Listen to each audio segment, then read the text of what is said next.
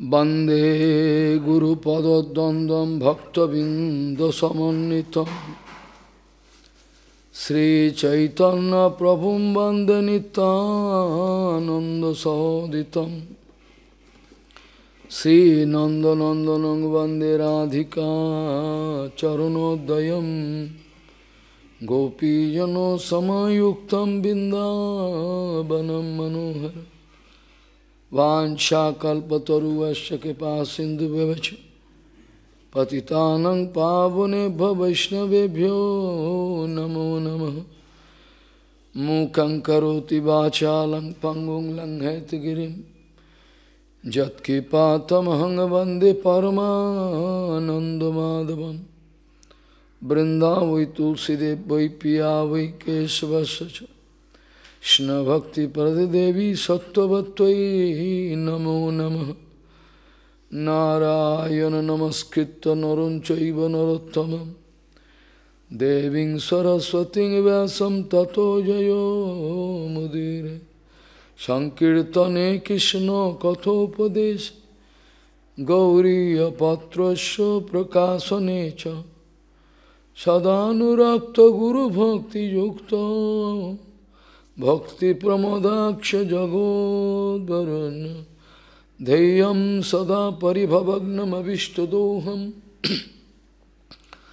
तीर्थास्पदं शिवविरिञ्चनुतं शरण्यं भीतात्तिहं पुनतपाल्भवद्दिपोतं वन्दे महापुरुषते चरुणारविन्दं यत्पादपल्लवनखचन्दमणिच्छटाय विस्फुरिजित किमपि गपवधूष्वदर्शि पूर्णानुरागरससागरसारमूर्तिः साराधिकामयि कदा कृपां करोषि।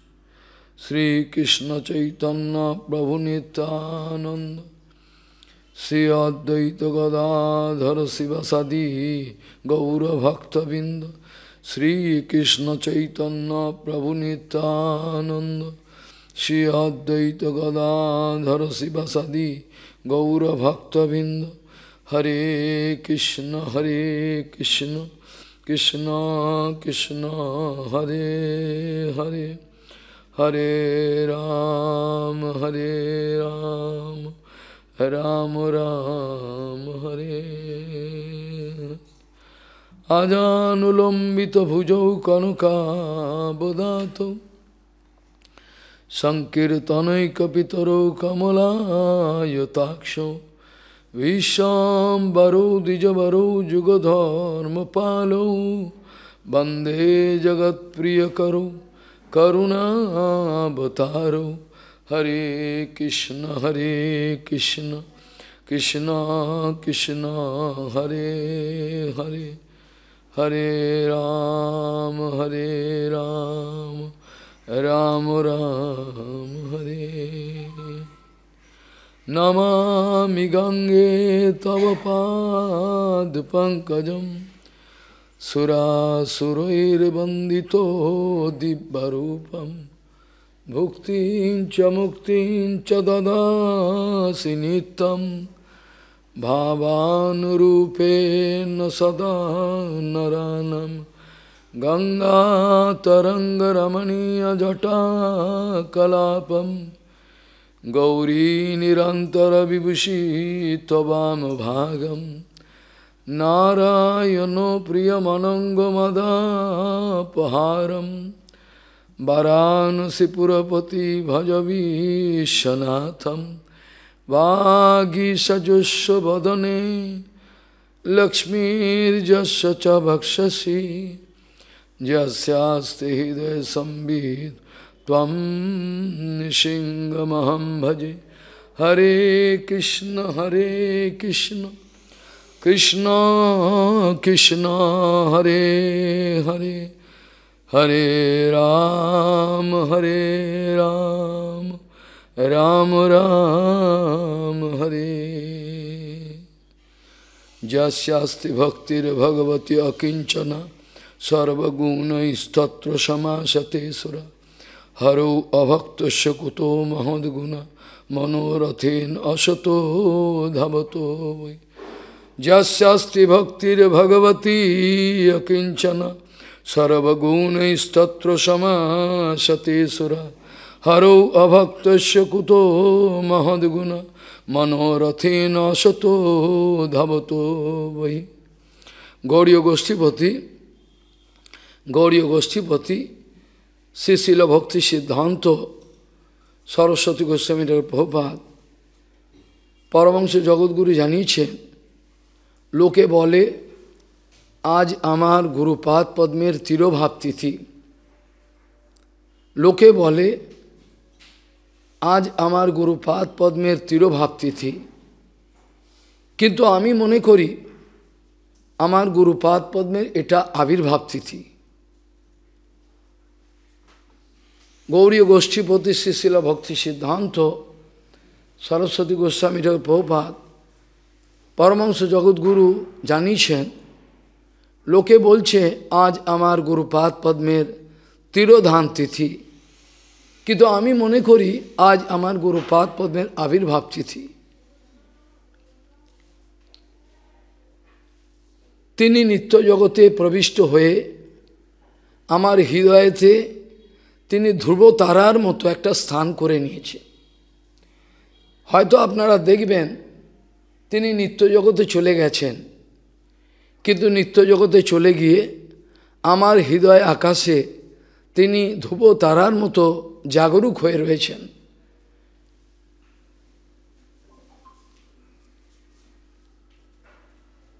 গুরুপাদ পদ্মের বাণী স্বরূপের উপলব্ধি না হলে, গুরুপাদ পদ্মের বাণী স্বরূপের উপলব্ধি না হলে গুরুপাদ পদ্মের পূজা করা যায় না। গুরুপাদ পদ্মের বাণী স্বরূপের অনুভব যার জীবনে নাই, তিনি গুরু সেবা করতে পারেন না, গুরুকে দেখেননি। যে বস্তুকে আমি দেখতে পাই না, যে বস্তু সম্বন্ধে আমি শুনে কোনো আমার কাণ্ডজ্ঞান হলো না, কিছুই হলো না, সেই বস্তুটাকে আমি আরাধনা করব কি করে? আমি তো রক্ত মাংসের গুরুপাদ পদ্মের পুজো করব কি? আমি তো সেই তত্ত্বটাকে জানি না, আমি তাকে কি করে পুজো করতে পারি? বস্তু জ্ঞান না হলে সেই বস্তুর পূজা করা সম্ভব হয় না, এটা ধ্রুব সত্য কথা। গুরুপাদ পদ্মের আজকে আবির্ভাব তিথি বলা হলো এই কারণে যে গুরুপাদ পদ্ম নিত্যলীলায় প্রবিষ্ট হয়েছেন। বৈষ্ণব জগতের এইটাই গম্ভীর বিচার। তিনি যখন আবির্ভাব হয়েছিলেন তখন একটা বাচ্চা শিশুর মতো তিনি আবির্ভাব হয়েছিলেন, আমার তোমার মতো। তাকে কেউ জানতে পারেনি ইনি পরবর্তীকালে একজন মহাপুরুষ হবেন, কেউ তো জানতে পারেনি। সবাই সাধারণ মানুষের মতো মনে করেছে তাকে।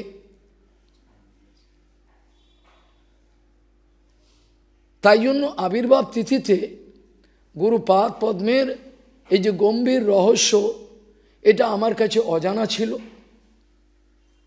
আমরা যারা এই মর্তবাসী তাদের কাছে গুরুপাদ পদ্মের এই অপ্রাকৃত জীবন চরিত্র আমরা জানতাম না যখন তিনি আবির্ভাব হয়েছিলেন।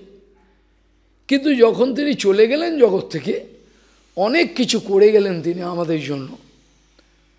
তিনি যখন চলে গেলেন তার সঙ্গে একটা বিরাট একটা চ্যাপ্টার একটা রেখে গেলেন, যে জীবনটাকে বলা হয় আদর্শ ভক্তিময় জীবন। সেই জীবনটা তিনি সম্পূর্ণ ডায়েরিটাকে খুলে প্রত্যেকটা দিনের পঞ্জিকাকে আমার কাছে দেখিয়ে গেলেন, দেখো আমি জন্ম থেকে কি কি করেছি, তাহলে তোমরা কি করলে পরে তাহলে আমার কাছে তুমি আসতে পারবে। যার জন্য এই প্রভুপাদ বলছেন, আপনারা বলছেন গুরুপাদ পদ্মের তিরোভাব তিথি, কিন্তু আমার মনে হয় আজকে তার আবির্ভাব তিথি। আবির্ভাব তিথি আমি মনে করি আমার হৃদয় আকাশেতে তিনি ধ্রুবতারা হয়ে থাকবেন এবং থাকুন, আমাকে পরিচালিত করুন। এটি হলো প্রভুপাদের বিচার।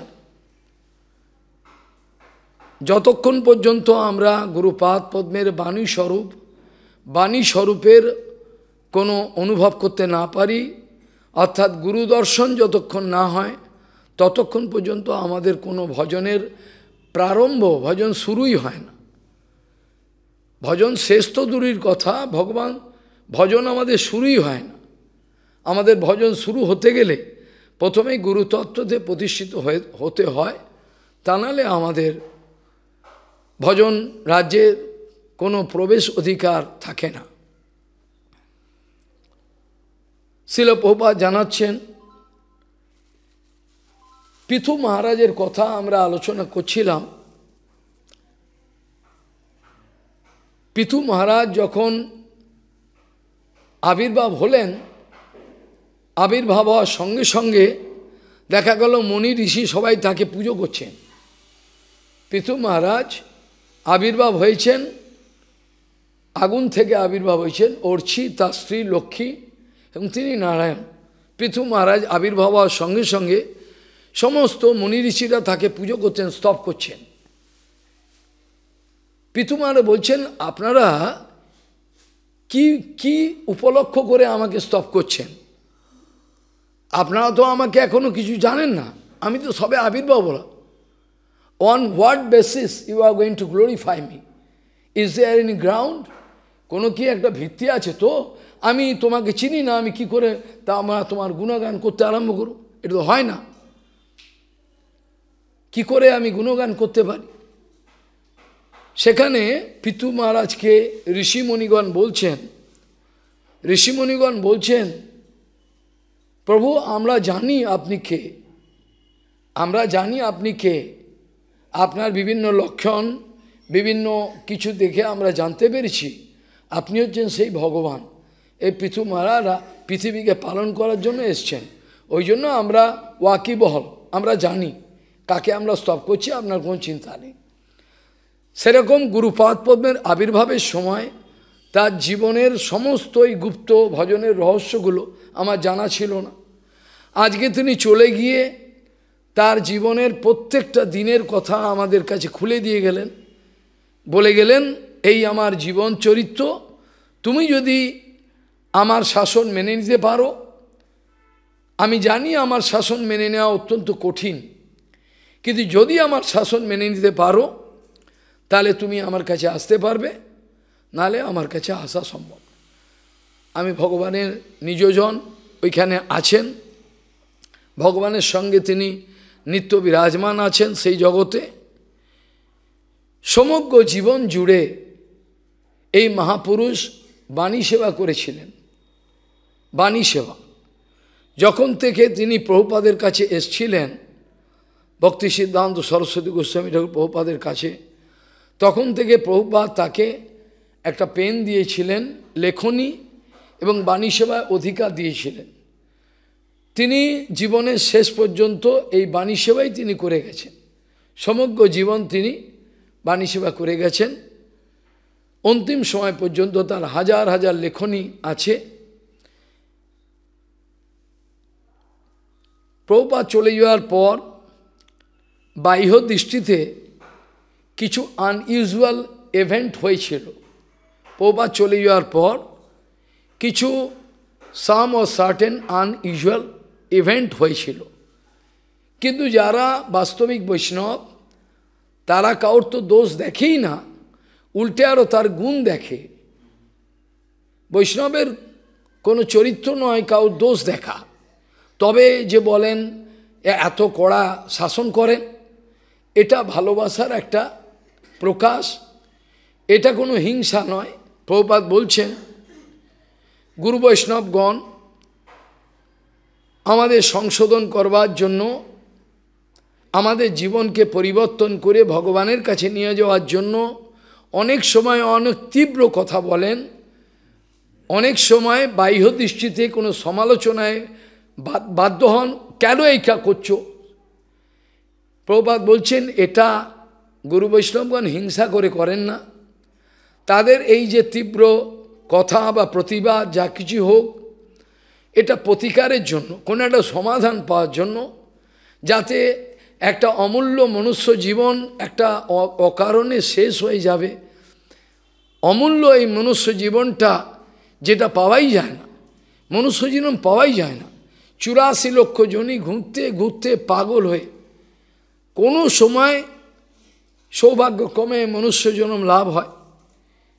কাজেই প্রভুপাদ বলছেন এরা আমাদের মঙ্গলের জন্য, আমাদের সংশোধনের জন্য অনেক সময় অনেক কথা বলতে বাধ্য হন। এটা আপনারা মনে করবেন না, আমি যে আপনাদের হরিকথায় প্রায়ই বলতাম পরস্বভাব কর্মাণি ন প্রশংসেদ ন গর্হেদ বিশ্বমেকাত্মনম পশ্যন প্রকৃতি পুরুষেন চ, আমি এটা আপনাদের কাছে প্রায়ই বলতাম, তা বলে আমাকে ভুল বুঝবেন না। প্রকৃতি এবং পুরুষের সংযোগে এগুলো হরিকথায় ব্যাখ্যা হচ্ছিল। এই যে প্রকৃতি বিচিত্র এই জগৎ, এই জগতে আপনারা কেউ কাউর দোষ দর্শন করার চেষ্টা করবেন না, কারণ পরস্বভাব কর্মাণি ন প্রশংসা ন করে, নিন্দাও করবেন না আবার প্রশংসা করবেন না। আপনারা কাউর স্বভাবের নিন্দাও করবেন না, প্রশংসা, আরে বাবা প্রশংসা করলে কী অসুবিধে, নিন্দা করলে তা আপনি কিছু বলতে পারেন, প্রশংসা করলে কী প্রশংসা করলেও অসুবিধা আছে, প্রশংসা করলেও অসুবিধা আছে। তার কারণ এই জগতের যত বদ্ধজীব আছে তারা সব শতরজতম গুণে more or less they R contaminated. Contaminated বললে ভুল, তারা ডুবে রয়েছে। এটা হচ্ছে গুণের সাগর, এটা হলো গুণের সাগর। প্রকৃতি মা শতরজতম গুণের একটা সাগর, এর মধ্যে আমরা হাবুডুবু খাচ্ছি। এই অবস্থায় কোনো একটা জীব যদি অন্য একটা জীবের জন্য কিছু বলতে যায়, প্রশংসা করে, সেটাও কি হয়ে যাবে, জড় গুণের প্রশংসা হবে। আমাকে গেল বছর আগে বছর আমি হরিকথা বলতে দৌড়াচ্ছি, সময় চলে যাবে একটা সেকেন্ড, আমাকে একজন ওখানকার লোক একজন আমাকে ডাকছেন, মহারাজ শুনুন এই জাতীয় পতাকাটা একটু তুলে দিয়ে যান। আমি মৌন রয়েছি, আমি কথার উত্তর দিলাম না, আমি বললাম থাক, বলে চলে গেলাম। কারণ জাতীয় পতাকাটা হচ্ছে জড়জগতের বিষয়, যদিও আমি সম্মান করি আমাদের জাতীয়, ওইটাকে পতাকা করতে গেলে আমাকে বন্দে মাতরম বলতে হবে, আমি তো বলবো না, আমি বলবো পরম বিজয় তো শ্রীকৃষ্ণ সংকীর্তন। আমি কেন বলবো বন্দে মাতরম, কেন বলবো? আমি তো এই শিক্ষা পাইনি। সব কিছু যার চরণ থেকে এসছে আমি তাকে বন্দনা করব, তা আমাকে বলতে হবে, আমি কি করে বলবো?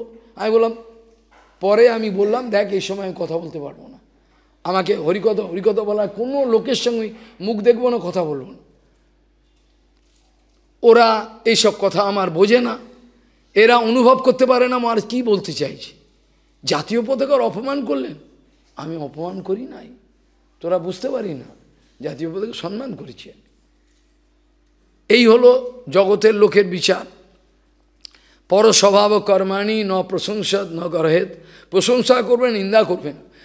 আজ যদি আমি রবীন্দ্রনাথ ঠাকুরের গুণগান করতে যাই তাহলে আমি পতিত হয়ে যাব, কেন জড়জগতের তিনি হতে পারেন কবি, আমি আমার মুখে জিহ্বায় খালি ভগবানের গুণগান নিশ্চিত হবে, আমি কোনো নেতার গুণগান করতে পারবো না, আমি তাদের ডাকিও না, ধারধারি না। তাহলে আমি যদি কোনো জড়জগতের কোনো ব্যক্তির গুণগান করে ফেলি তাহলে আমার কী করতে হবে, ভালো করে খেয়াল করতে হবে। আমি যতক্ষণ তার গুণগানটা করছি, up to that point I am concentrating in material qualities, yes or not. যতক্ষণ পর্যন্ত আমি জড়জগতের কোনো ব্যক্তির প্রশংসা করছি, তার গুণাবলী তার চরিত্র আমাকে খেয়াল রাখতে হচ্ছে, কিন্তু তিনি জড়জগতের মেটেরিয়াল থেকে, তাহলে আমাকে কনসেন্ট্রেট করতে হচ্ছে মেটেরিয়াল জিনিস। আমার মনটা ভগবানের চরণ থেকে সরে যাচ্ছে, এটা আমি হতে দিতে পারবো না, এটা আমার পক্ষে ডাউনফল হতে পারে, বা ওই সময় যদি আমার মৃত্যু হয়ে যায় কে বলতে পারে, ওই ব্যক্তির প্রসঙ্গে আমার মৃত্যু হয়ে গেল তোমার সেইখানে যাব।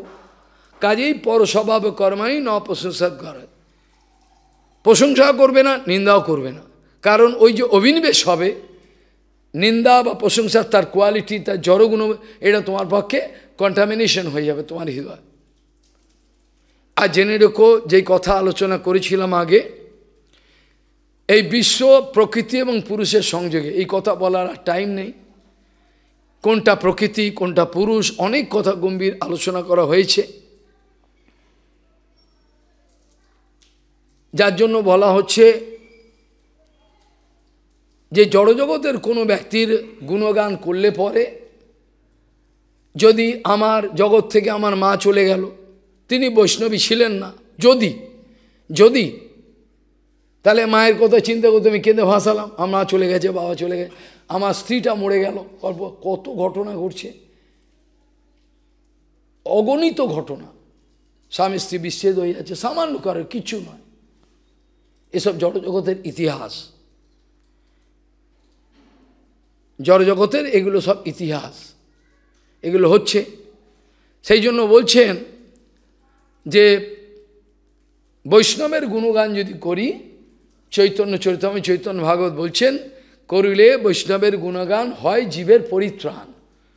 আর জড়জগতের লোকের যদি আমি, আমার মা যদি জড়জগতের থেকে থাকেন, যদি বৈষ্ণব না হয়ে থাকতেন, কোনো জড়জগতের যদি কে হয়, আমার যদি চলে যায়, তার জন্য আমি কাঁদি, আমার স্ত্রী চলে গেল, স্বামী চলে গেল, কাঁদতে আরম্ভ করলাম, তাহলে আমার ওই স্বামীর জন্য আমার চিন্তা হচ্ছে, তাহলে ওর জন্য যত আমি কাঁদবো তত আমি তলায় চলে যাব, কারণ আমার তার জন্য বিরহ হচ্ছে, আমার স্বামীটা চলে গেল, আমার স্বামীটা চলে, এই যে কনসেন্ট্রেশন, এটা কি হলো, স্বামীটা জড়ো ছিল, তিনি জগৎ থেকে চলে গেলেন, এটা দুঃখের ব্যাপার হতে পারে, আমি বলছি না এটা দুঃখের কিছু না, হতে পারে, কিন্তু the more you concentrate in this matter, the more you can go down.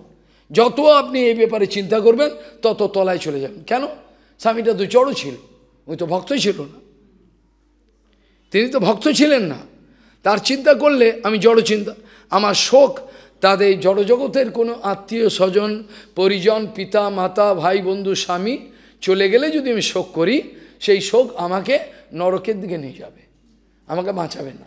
Warsaw যদি আমি গুরু বৈষ্ণব জগৎ থেকে চলে গেছেন, তাদের বিরহ যন্ত্রণা যদি আমার জগতে হয়, then it can give me bumper success, not success, bumper success দেবে, এত সাকসেস দেবে যে আমি কল্পনাই করতে পারি। যত আমি গুরু বৈষ্ণবের তিরোভাব আলোচনা করব, তত আমি তাড়াতাড়ি ভগবানের কাছে যাব।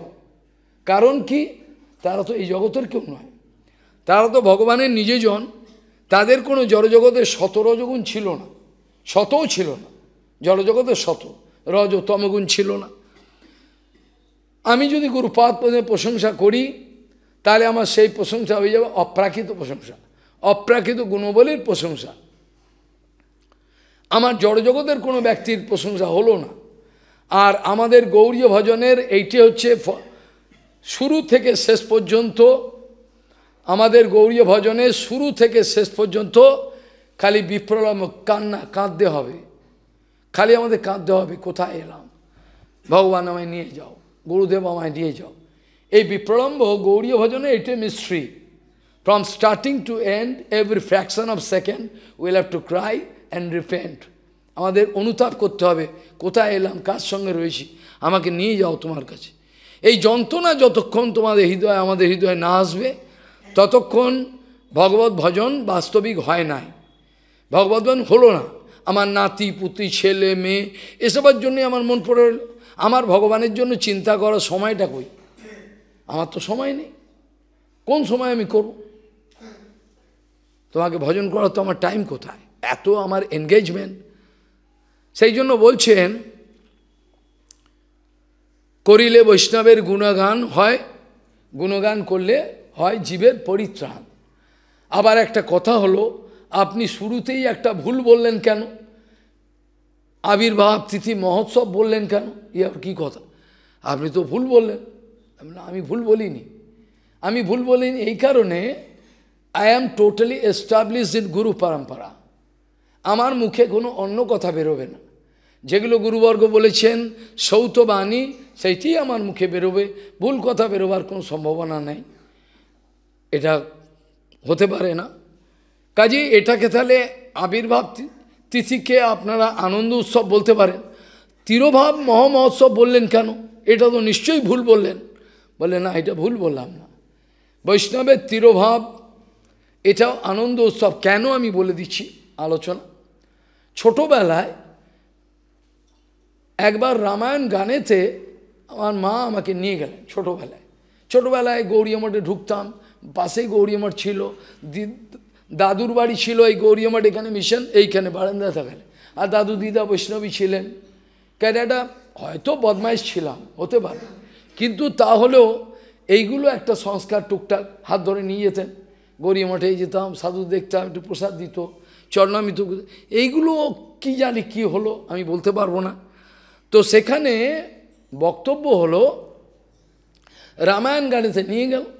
রামায়ণ গানেতে নিয়ে তো বাচ্চা ছেলে চঞ্চল, তথাপি ভালোই গাইছে। যদিও আমরা এখন বর্তমানে সাধু সমাজে এগুলো কোনোদিন মূল্যই দিই না, তথাপি ওই লোকটা ছিল চরিত্রবান, ভালো, রামায়ণের গাইছে। শুনতে শুনতে যখন সীতার বনবাস হচ্ছে ইত্যাদি, আমারও বাচ্চা আমার যেন কান্না পাচ্ছে। এ কী ব্যাপার, অদ্ভুত একটা লাগছে। তো এটা স্বাভাবিক, ও এমনভাবে গাইছে, যদিও জানিও ভক্ত নয় হয়তো, বা হতে পারে হাফ ভক্ত, সিমি ভক্ত হতে পারে, কিন্তু তার কথাগুলো বেশ ধাক্কা লাগছে। তো সেরকম যেমন আপনাদেরকে যদি নেমন্তন্ন করে আনা হয়, আমি কালকে আপনাদের চরণে নিবেদন করলাম, আপনারা আসবেন, আমাকে উৎসাহ দেবেন। গুরুপাদ পদে তিরোভাব তিথি, তিনি আমাদের ছেড়ে চলে গেছেন। এই উৎসবে আমরা একটা মহোৎসব করব, আপনারা দয়া করে আসবেন, আমাকে উৎসাহ দেবেন, এ কথা বলেছি। তাহলে আপনাদেরকে যদি আমি ডাকলাম এখানে, তাহলে কি আপনাদেরকে দুঃখ দেওয়ার জন্য ডাকলাম? আপনারা বসে বসে কাঁদবেন, কথাটা বুঝবা? আমি যে আপনাদেরকে ডেকে আনলাম, আপনাদেরকে বেশি করে কাঁদাবো বলে কি জন্য ডাকলাম? তাহলে কাঁদাবার জন্য নিশ্চয়ই নয়। তাহলে কি? সেইটি হলো কথা। কথাটা হলো গুরু বৈষ্ণব যখন নিত্য জগতে যান, যদিও আমাদের কাছে একটা দুঃখের বিষয়, তথাপি এইভাবে আনন্দ হয়। আমার গুরুপাদ পদ্ম নিত্য জগতে ভগবানের কাছে ফিরে গেলেন, এত কষ্ট আমার জন্য করেছেন। যেমন আপনাদের বাবা বা কেউ যদি দীর্ঘদিন ধরে অসুস্থ থাকে, অনেক কষ্ট পাচ্ছে, যেমন এদের একজন দীর্ঘদিন ধরে, আমরা চাই না সে মরে যাক, কিন্তু সে যে কষ্টটা পাচ্ছে এটা দেখে আমাদের কষ্ট হচ্ছে। কাজে উনি যখন চলে যাবে, আমরা ভগবানকে একটু পুজো দিয়ে বলবো যাক এটা মঙ্গল। আমরা চাইতাম না সে মরে যাক, আমাদের শত্রুতা নাই, কিন্তু জন্ম থেকে পড়ে রয়েছে, কি কষ্ট, একে তোলা যায় না, কিছু না, এত বয়স হয়ে গেছে, ওই জন্ম থেকে পঙ্গু। তো আমরা যে জীবনে দেখেছি কি কষ্ট। তাহলে এই যে আপনাদেরকে ডেকে আনা হলো, এই যে গুরুপাদ পদ্ম নিত্য জগতে গেলেন, এটা সার্টেনলি একটা আমার কাছে একটা অত্যন্ত দুঃখজনক। তথাপি এটা জেনে একটু আনন্দ হয় যে এত ওই বদমাশগুলো এনাকে অত্যাচার করছে। They wanted to take undue advantage of his glories. এই যে একজন মহাপুরুষ, এ আনডিউ অ্যাডভান্টেজ নিয়েছে। আজকেও ইংরেজি কথা শুনবেন, আনন্দে কোথা থেকে বেরোচ্ছে জানি না। তাই বলা হলো এই যে দুঃখগুলো তারা দিচ্ছে গুরুপাদ পদ্ম। একবার ঘটনা ঘটলো, শুনে নাও, সত্যি কথা। একবার ভক্তরা আমাকে বলল মন্দিরের যে মহারাজ আপনি এক কাজ করুন, আপনি মন্দিরের ভেতর ঢুকুন, ভেতর ঢুকে নৃসিংহদেবকে 108টা তুলসী দিন, চন্দন তুলসী, যাতে গুরুদেব আমাদের বেশি দিন থাকে। তা আমি বৈষ্ণবরা বলছে সন্ন্যাসী আদি, ঠিক আছে ঠিক আছে বলে আমি মন্দিরে ঢুকলাম। মন্দিরে ঢুকে সেদিন থেকে একটু পূজা করলাম। কদিন করতে হয়, গুরুপাদ পদ্মে যেন আরও বেশি দিন আমাদের সঙ্গে থাকেন। এটা আমি ভক্তিবল্লভ তীর্থ গোস্বামী মহারাজের জন্য করেছি পরিক্রমা, এক ভক্তের জন্য 24 কিলোমিটার রোদেতে নিজেকে জ্বালিয়ে তবে আজকে এখানে বসতে হয়েছে। লোকে মনে করে লেকচার, জীবনটা যদি বোঝে তারা, পেনিলেস ভিখিরি, পেনিলেস, এইভাবে জীবন কাটিয়েছি বৃন্দাবনে। সেখানে কি হলো বলছেন, গুরুপাদ পদ্মকে দীর্ঘদিন থাকবার জন্য আমি 108টা করে তুলসী মঞ্জরি দিতে আরম্ভ করলাম। হঠাৎ দুদিন গেল না, দুদিন আড়াই দিন হবে, হঠাৎ যেন মন্দিরের ভেতর কে আমাকে বলে উঠল, বেটা কিসের জন্য তো ওনাকে তুই রাখতে চাস, কষ্ট দেয় নিজের স্বার্থের জন্য? নিজের স্বার্থের জন্য ওনাকে রাখতে চাস নাকি? কী জন্য? আমি তো ঘাবড়ে গেলাম, কে বললো কি যেন একটা দৈববাণীর মতো কিরম হলো ভেতর থেকে।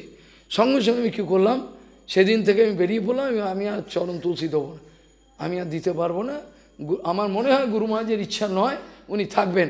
তাহলে 102 বছর উনি থাকলেন, যেখানে অ্যাস্ট্রোলজাররা ফোরকাস্ট করেছে 112 বছর উনি থাকবেন। ওনার হার্টটাকে বলা হচ্ছে একটা বাচ্চা ছেলে, 18 বছর ছেলে, বলছেন একটা বাচ্চা ছেলের যেমন হার্ট ওনার এই, উনি এখনও আরও আপনার কাছে 10 বছর থাকবে, তখন 102 হয়ে গেছে। কিন্তু তিনি আমাকে একান্তে বললেন, দেখছো তো কী অবস্থা, দেখছো তো কী অবস্থা, আপনি জানেন সব, দেখছো তো কী অবস্থা, আর থেকে কি করব, কার জন্য থাকব, এই কথাটা খালি বললেন। যে মানুষটা জন্ম থেকে মৃত্যু পর্যন্ত কোনো অসুস্থ নেই, এত স্টাউট বডি, অথচ তিনি মাসের মধ্যে প্রায় 15-20 দিন উপবাস থাকতেন, নয় বিগ্রহ প্রতিষ্ঠা করছেন, নয় অভিষেক করছেন, মানে লেগেই রয়েছে, লেগেই রয়েছে, ওনারকে কেউ ছাড়ে না। ওনার বিবাহ দিয়েছেন গুরুপাদ, এই যে পূর্ণপ্রভু ওনার বিবাহ দিয়েছেন গুরুদেব। তাহলে এই ধরনের ব্যাপার, ও সব সময় এইগুলো নিয়ে ব্যস্ত, যজ্ঞ করছেন। তিনি সারা দিনে কিছু খেতেনই না, যদি বলে একটু ডাব খেয়ে আমার হোক, তারপর শেষ হবে এই যে 3টে বাজে 4টে বাজে, তারপর এই জগন্নাথের অভিষেক চাকদাতে, অভিষেক যতক্ষণ না হবে আমি খাবেন না, জলও খাবেন। এই ধরনের শুদ্ধ মহাত্মা ছিলেন, যার চরিত্র দেখে আমি পাগল হয়ে গেছি। আমি দেখে বলে কি, এই বৃদ্ধ বয়সে 98 বছর বয়স, 100 বছর হতে চলল, তখনও রাত্রিবেলা যখন তাকে ধরে বাথরুমে নিয়ে যেতাম, অবাক কাণ্ড, বাথরুমে গিয়ে তিনি লঘুসংখ্যা করে ঠান্ডার দিন আমাকে বলছেন জল দাও, পায়ে জল দাও। আর মহারাজ হয়েছে ঠান্ডা, জল দাও, আরও জল দাও, কুলকুচি করবে। অবাক কাণ্ড, এত বরফের মতো ঠান্ডা জল, তখনকার দিনে এসব ফ্যাসিলিটি ছিল না, গিজারটা টিপে দেবো গরম জল বেরোবে। এখনও আমি ওই ঠান্ডা জলই চান, হুড় করে বৃন্দাবনে যেরকম করতে ওরকম। মরলে মরবো, কী হবে বেঁচে থেকে, কার জন্য বাঁচবো, বেঁচে থেকে লাভ কি, কী করতে পারলাম তোমাদের জন্য, লাভ তো কিছু নেই। সেখানে বলছেন তাকে এনে বসানো, তার যে আচরণ দেখেছি আর যে আচরণ তিনি আমাকে শিখিয়েছেন, এইগুলো আমি ভুলতে পারি না, এগুলো ভুলতে পারি না, এগুলো ভোলার বিষয় নয়। এই মহাপুরুষের আচরণগুলো যদি কেউ দেখত, যদি চোখ খোলা থাকে, তাহলে সে অবাক হয়ে যেত। শেষ বয়স পর্যন্ত এই আচরণ করেছেন। তারপর বললেন আমি আর থাকবো কি জন্য, এই তো অবস্থা দেখছো থেকে। যেদিন বললেন বাস তার কিছুদিনের মধ্যেই তিনি অসুস্থ লীলা আবিষ্কার করলেন। যেদিন বললেন তখন থেকে অসুস্থ লীলা আবিষ্কার করলেন, কিছুই নয়, অথচ কোমা স্টেটে চলে গেল। তার আগে 1-1.5 বছরের ঘটনা একটু না বললে লোকে বুঝবেন অনেক কথা। মেন এইটা নিয়ে বছরের পর বছর আমি গুরুপাদ সম্বন্ধে আলোচনা করতে ভগবানের ইচ্ছায় করতে পারি, ভগবানের ইচ্ছা। তিনি প্রথমে মায়াপুরের অবস্থা দেখে বললেন আমি বৃন্দাবনে চলে যাব। ভক্তরা জানলো তার ব্যবস্থা করার জন্য তিনি বৃন্দাবনে যাবেন, বৃদ্ধ অবস্থা। এখন প্লেনে গেলেও তাকে তোলা মুশকিল, এই যে এমন অবস্থা এইরকম হয়ে গেছে। তো 2 মাস ধরে খালি আমাকে বলছেন বাবা এই বইটা নাও, আমি আর ফিরবো না, আমি বৃন্দাবনেই থাকবো। আর বৃন্দাবনেই তো উনি থাকেন, উনি কোথায় থাকেন? হ্যাঁ বলছেন স্যার এই বইটা নিয়েছো, ট্যাঙ্ক ভর্তি বই, সব রিজার্ভ মারা নিয়েছি, ওইটা নাও, নিয়ে ওখানে আমার কাজ রাখবে লিখতে। এইসব করে যখন মাস 2-1 প্ল্যান অ্যান্ড প্রোগ্রাম চলছে, লাস্টে 7-10 দিন না 15 দিন আগে বলছেন বাবা আমি কি করে যাব বলো তো। আমি বললাম আপনি প্লেনে যাবেন? প্লেনে যাব, আমার তো কোনো টাকা পয়সা নেই, এই তো এত দেখো তো ব্যাগটা কী আছে, আমি কি করে যাব, তো অনেক টাকার ব্যাপার। আমি হেসে ফেললাম যে একটা শিশুর অত সরলতা থাকে না, একটা শিশুরও কিন্তু অত সরলতা থাকে না। একটা শিশুকে আমি মিষ্টি বা লজেন দিয়ে দেখেছি, ওই বাচ্চাটা নিয়ে তাড়াতাড়ি চলে গেল, ওর বোনকে দেবে না। আমি বোনকে দে না, তাহলে ওটা সংস্কার। আবার একটা বাচ্চাকে দিয়ে তিনি বললে আমি একা খা, না আমার বোন আছে বাড়িতে, যাই তাকে দেবো তাও খাবো। তাহলে এটা সংস্কার। তাহলে বাচ্চারও ওরকম, একটা বাচ্চার মধ্যে, এদিকে চলে এসো, একটা বাচ্চার মধ্যে ওই রকম সরলতা পাওয়া যায় না, একটা বাচ্চার মধ্যে ওই রকম সরলতা পাওয়া সুদূর্লভ। সেই রকম সরলতা গুরুপাদ পদ্মের মধ্যে দেখেছি, অবাক কাণ্ড। তিনি বলছেন যার দায়িত্ব ভগবান স্বয়ং নিয়েছেন, তিনি বলছেন প্লেনে তো অনেক টাকা, আমি কি করে যাবো, অত কিছু নেই, ব্যাগটা দেখো কত আছে। আমি সেদিন হেসে ফেলেছি, যে মহাপুরুষের দায়িত্ব ভগবান গৌরাঙ্গ নিজে নিয়েছেন, তিনি বলছেন আমি যাব। তারপর যখন আমাকে বলছেন তুমি যাবে না বৃন্দাবন, আমার তো টিকিট হয়নি, আমি যাব কি করে, আর আমি যাবো না, আপনি যান, আমি পরে ট্রেনেতে পরে যাব। এয়ারপোর্টে গেলাম, আরতির পর শেষ যাত্রা যাকে বলে, আরতির পর একটা স্পেশাল গাড়ি করে তাকে নিয়ে যাওয়া হলো, আমিও গাড়িতে ছিলাম। তার চরণ কমলটা আমি স্পর্শ করবার সুযোগ পেয়েছি প্রতিপদে, এটা একটা সৌভাগ্য। একদম মাখনের মতো নরম, আমার কোলেতে তার হচ্ছে চরণটা, আর মাথাটা হচ্ছে একটা মহারাজের কোলেতে রয়েছে। এই অবস্থায় তখনও আমার এই বেশ হয় নাই, লাল কাপড়ে রয়েছি ব্রহ্মচারী বেশে। কলকাতা পর্যন্ত গেলাম, কলকাতা গিয়ে এয়ারপোর্টে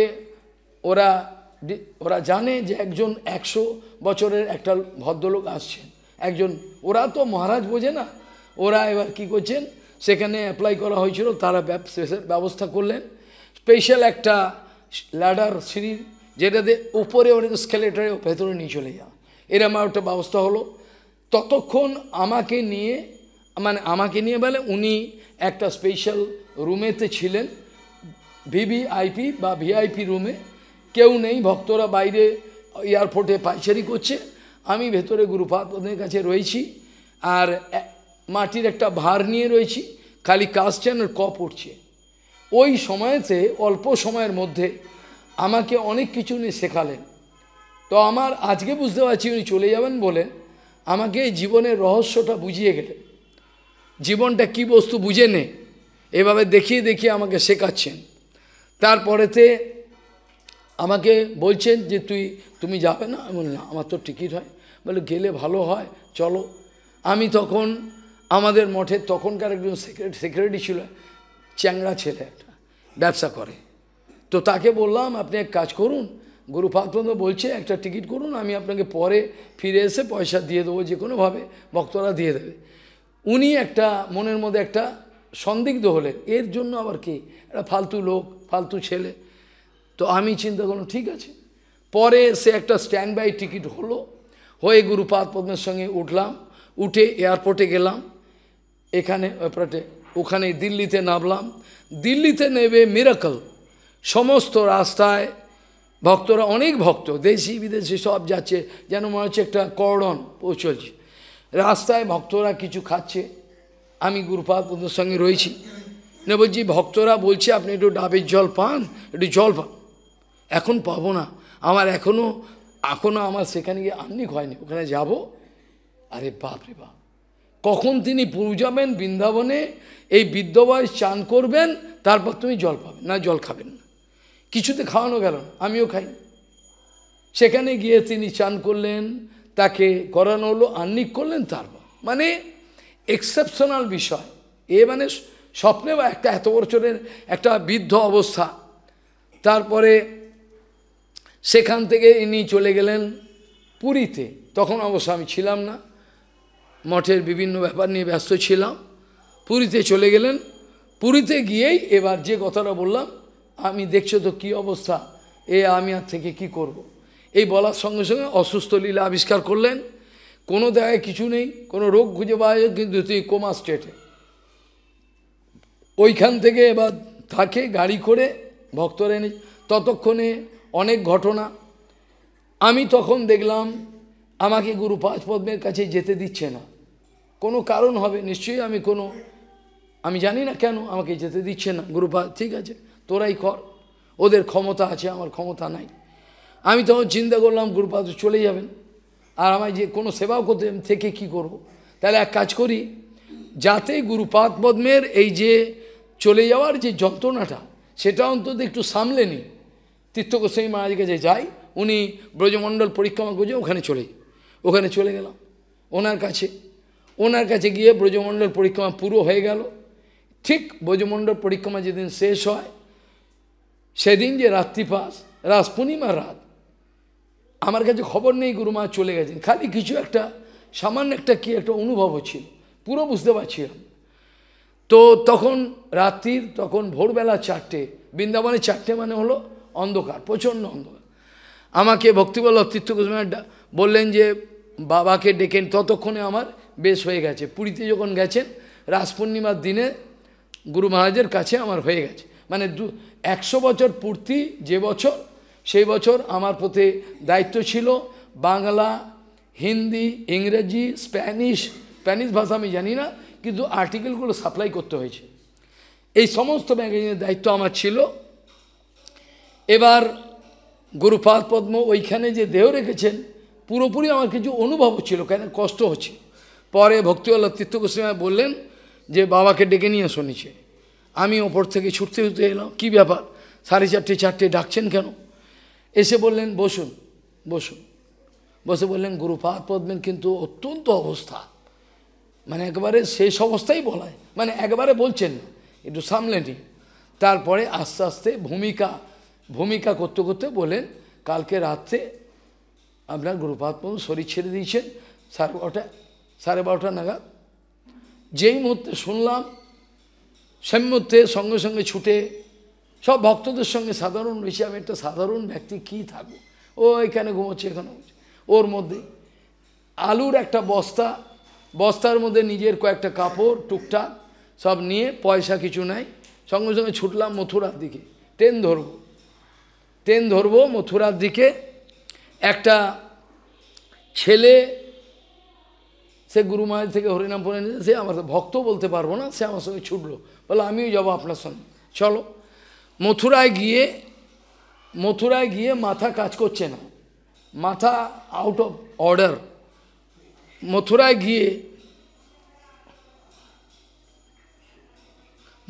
গিয়ে এবার ব্রেন কাজ করছে না। সেখানে গিয়ে এমন একটা ট্রেন ধরে ফেললাম যেটা কখনোই আগ্রা বা হাওড়া কিছু যাবে না, অন্তত আগ্রা গেলেও ভালো, কেন অনেক ট্রেন পরে পাও। আমাকে উল্টো দিকে নিয়ে গেল, অভ্যনাশ করে। আবার সেখান থেকে ঝাঁপিয়ে নামি, বলে এখানে নেমে যান শিগগিরই, এখান থেকে আপনি পেয়ে যাবেন। সেখানে হয়ে গিয়ে এক ভক্ত, আমি কলকাতা হাওড়া ট্রেন কি করে পাবো? উনি বললেন এক্ষুনি যদি আপনি টুনলা যেতে পারেন, টুনলা যেতে হবে আপনার এক্ষুনি। টুনলা তো অনেক দূর, আগ্রা থেকে টুনলা কি করে যাও? বলে একজন দেখিয়ে দিল, বলে এইখানে টোটো আছে, আপনি পয়সাও নেই, ওই ছেলেটা পয়সা দিল।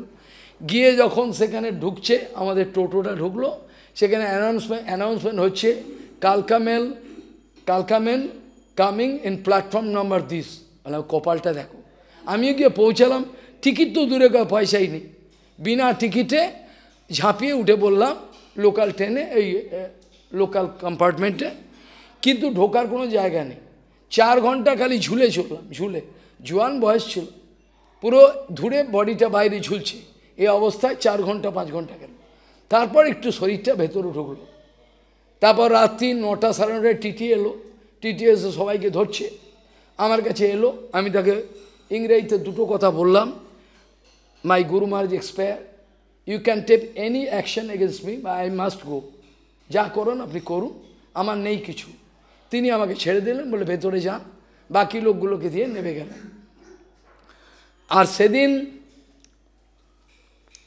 কালকামেল দৌড়াচ্ছে পঙ্খিরাজ ঘোড়া, মানে কি আশ্চর্য, মানে বিফোর টাইম দৌড়াচ্ছে, কারণ আমাকে গুরু মহারাজকে ধরতে হবে। গিয়ে বর্ধমানে নামলাম, সেখানে বাস ছিল, পয়সা দিয়ে দিল একজন, ওই ছেলেটা দিয়ে, তারপর সেই মায়াপুরে জাস্ট নদী পার হয়ে ঢুকলাম।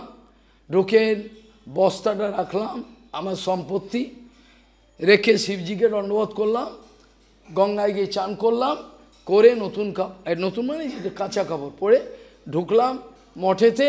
গুরুমা সবে এসছেন, গুরুমা সবে ঢুকেছেন, আমিও ঢুকলাম, গিয়ে দর্শন হলো। সেই দিন তার সমাধি হবে, ভক্তরা এসছেন, সমাধি করা হচ্ছে মাটি, আমি দেখছি সমাধি হচ্ছে, সমাধি হয়ে গেল।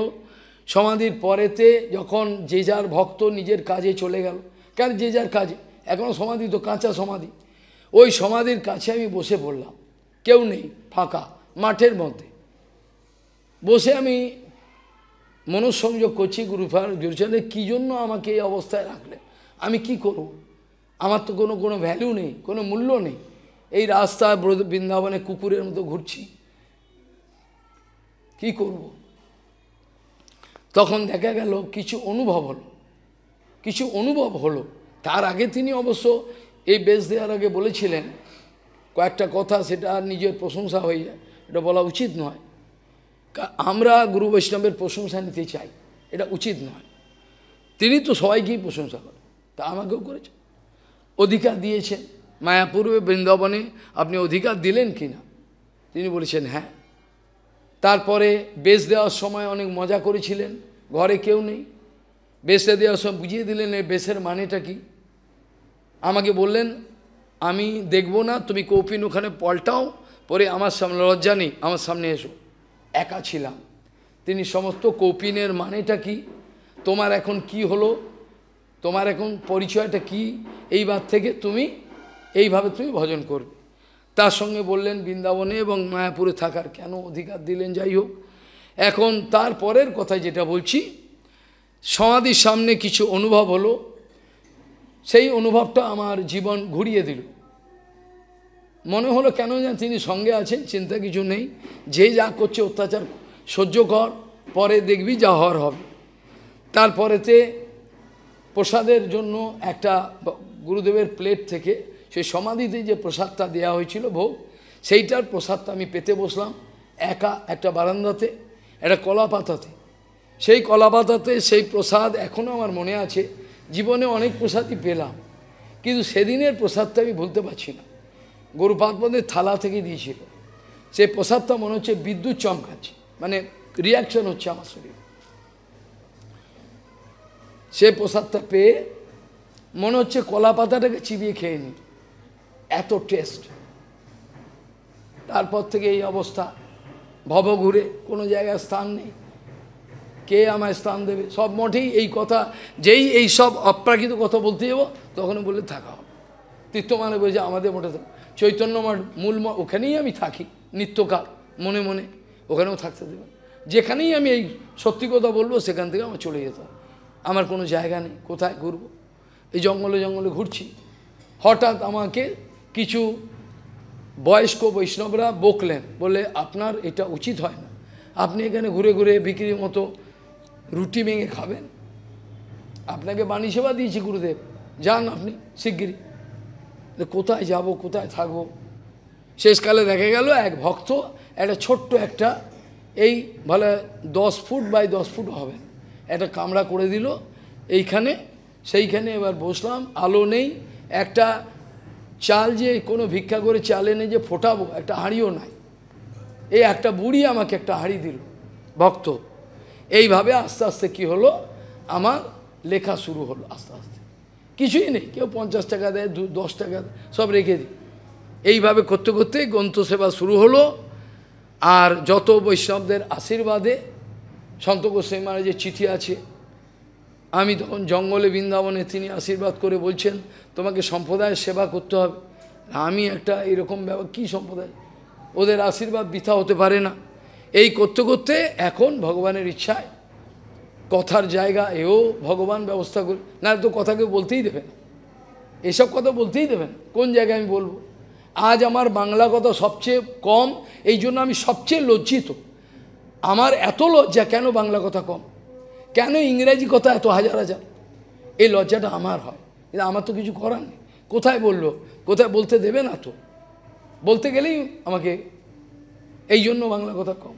এখন ভগবান এইখানেও সুযোগ দিল, যদি হয় আস্তে আস্তে যতদিন বেঁচে থাকি ভগবানের ইচ্ছায়, আশা আকাঙ্ক্ষা কিছুই নাই। গুরুপাদ পদ্মকে অনেক শিক্ষিত লোক বলতেন, তার কাছে আসতেন, এসে বলতেন মহারাজ আপনি যে এত লেখেন, কে পড়ে এত লেখেন? গুরুপাদ হেসে বলতেন, দেখুন আমি কেউ পড়ছে বা না পড়ছে বা কেউ আমাকে মালা পড়াবে এই জন্য লিখি না। যদি এই লেখাটা পড়ে জগতের কোনো একটা জীবাত্মা তার জীবনটা ঘুরে যায়, তাহলে এইটি আমার লাভ, কৃষ্ণ আমার প্রতি সন্তুষ্ট হয়। এই কথাটা আমার মনে রয়েছে। কে হরিকথা শুনলো, কত হাজার কত লক্ষ সাবস্ক্রাইবার আমার, এ পথে আমি চিন্তা করিনি। আজকে যদি আমি চিন্তা করতাম, সেই টেস্টফুল কথা বলতাম, তাহলে কত লাখ সাবস্ক্রাইবার হয়ে যেত ঠিক নেই। এমনি তো বিভিন্ন ভাষায় চলেই, বিভিন্ন 8টা না 10টা ভাষা সারা ওয়ার্ল্ডে, কিন্তু আমি মনে করি আমি সেই ভিখিরি, সেই ভিখিরি, আমার কিছুই নাই। এই গুরু বৈষ্ণবরা আছেন, আমাকে স্নেহ করেন, কৃপা করেন, এই নিয়ে আমার জীবন, কিছু নয়। তাহলে সেখান থেকে এবার লেখা শুরু হলো, বিভিন্ন এডিটিং, অপ্রকাশিত গ্রন্থ অনেক আছে, সেগুলো গুনলে পরে 80টা গ্রন্থ, ছোট মোটা গ্রন্থ মিলে 80টার মতো গ্রন্থ হবে। এখন আমি নামও বলতে পারবো না, এত ভগবানের ইচ্ছা। এগুলো সব গুরুপাদ পদ্ম ওই বাণী সেবা দিয়ে গেছেন। ওই জন্য অন্য কোনো বাহাদুরি আমি দেখাতে চাই না। অনেক বিদেশে যাওয়ার কথা বলে, বিদেশে অনায়াসেই, বিদেশে আজ যদি আমি বিদেশে ঘুরতাম, তাহলে আপনাদের সঙ্গে আমার দেখা হওয়ার কোনো সম্ভাবনাই ছিল না। কোনো একটা এখনই সময় নেই, 5 মিনিট কীভাবে করতে হয় এইসব ছেলেপেলেরা জানে, খাবার টাইম নেই, কোনো একটু ডাব খেয়ে তাড়াতাড়ি ছোটো, আমার সেবাটা বড়। কাজেই এইভাবে গুরুপাদ পদ্মের কৃপাতে আমার কোনো বিদেশ যাওয়ার ইচ্ছা নাই, শিষ্য বানাবার ইচ্ছা নাই। কেলে গুরুপাদ পদ্ম বলেছিলেন কাউকে ভাষণ দেবে না, লেকচার দেবে না, শাসন করে বলেছিলেন ভাষণ দেবে না কোনো দিন, কাউকে ভাষণ দেবে না, মানে হরিকথা বলবে, ভাষণ দেবে না। শুধু ভাষণ দেবে, নিজের আচরণ তুমি করবে না, সেটা হবে না। ওরা কি করছে করুক, ওটা তোমার দেখ, তোমাকে যেটা বলছি সেটা করো। এমন সম্পত্তি তোমার জীবনে তুমি অর্জন করো, যেই সম্পত্তি চোরেতে নিয়ে যেতে পারবে না, ডাকাতে মেরে নিয়ে যেতে পারবে না, এমন সম্পত্তি তিনি জীবনে অর্জন করো। যার জন্য কিছু এই মোটা মাথায় ঢুকেছিল, অর্থ করি, বৃত্ত প্রতিষ্ঠা, কেউ মালা দিক, আমার কোনো হরিকথায় দেখবেন না মালা আছে, খুব কম, 2-1টা, জোর করে একটা সিনিয়র, মালাটাও আমার দরকার নেই, তোমাদের থেকে কিছুই চাই না। আমি এই ব্যাসাসনে বসে প্রতিজ্ঞা করে বলছি, তোমাদের থেকে কিছুই চাই না, খালি এইটি অনুরোধ তোমাদের চরণে, যে খালি এই চৈতন্য মহাপ্রভুর এই যে আদর্শ শিক্ষা, গুরুপাদ প্রভুপাদের, এগুলো যদি কেউ এদের মধ্যে কেউ গ্রহণ করে নিজের জীবনটা পরিবর্তন করতে পারে, তাহলে আমি নিজেকে কৃতকৃতার্থ বোধ করব। যে একটা ছেলে যদি আমার কাছে থেকে একটা বড় সাধু হয়ে যায়, এটি আমার জীবনের টার্গেট। এটা হরিকথাতে অনেকবার বলেছি, লেখনীতেও, যে আমার ফাইনাল টার্গেট হলো আমি মরে যাওয়ার আগে 2-4 জন এমন ছেলেকে রেখে যাব, যারা জগতে পতাকাটাকে তুলে রাখবে।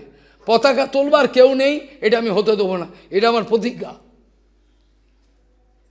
এইসব ছেলে এরা যেন সাধু হয়, সবাই যে কামেতে মত্ত হয়ে যাবে এমন কোনো কথা তো নেই। হতেও তো পারে এরা কৃপা পেল, তুচ্ছ সংসারের এইসব বিষয় এ তো সবারই আছে, এরাও যে এটা চাইবে আমি আশা করতে পারি না।